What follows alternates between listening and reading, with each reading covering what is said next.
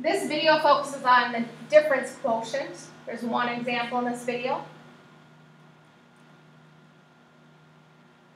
We want to find the difference quotient and then simplify it.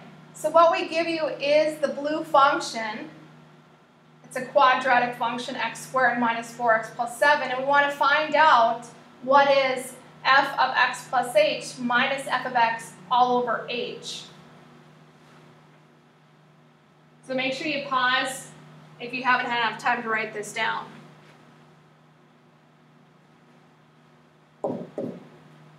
So the first part is saying f of x plus h. So wherever there's an x in this function, we're going to replace that x with x plus h. So I'm first just doing this green part of f of x plus h. So I replace this x with x plus h, and then I still have the squared. Minus 4, replace that x with x plus h, and then plus 7. So there's my first piece.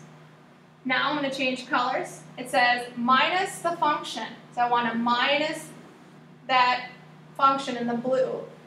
So minus, and now I just rewrite the function. X squared minus 4x plus 7. And then all over h. Now I have some simplifying to do. So I'm going to take care of the green simplification in that bracket. In that bracket, I have x plus h times x plus h. So I have to FOIL there.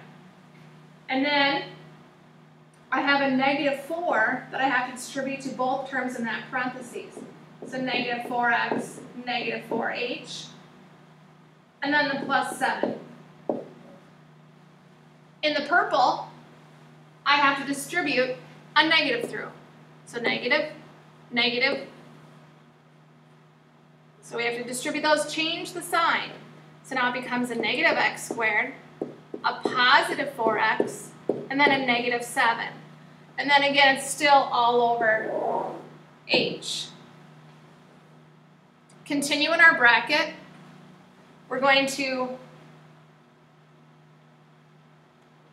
multiply these together by FOILing. So we get x squared, xh, plus xh, plus h squared. And then we still have minus 4x, minus 4h, plus 7. And then the purple minus x squared, plus 4x, minus 7, all over h. All right, we're getting there. Let's go inside that bracket one more time and combine some terms. These two combine to xh plus xh is 2xh. So I have that x squared in front. X plus xh plus xh is 2xh. Then I have that h squared minus 4x minus 4h plus 7. And then I have these purple down here. Minus x squared plus 4x plus 7 all over h. Let's see if some things cancel now.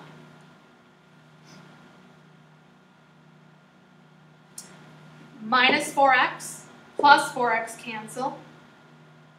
Minus x squared cancel.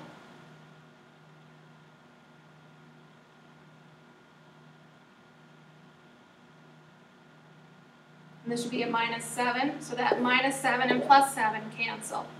So what I'm left with is, if I circle this in purple, just these two pieces, and then the denominator. So 2xh, oh, one more. 2xh plus h squared minus 4h all over h. Last thing we need to do is factor out GCF in the numerator of an h.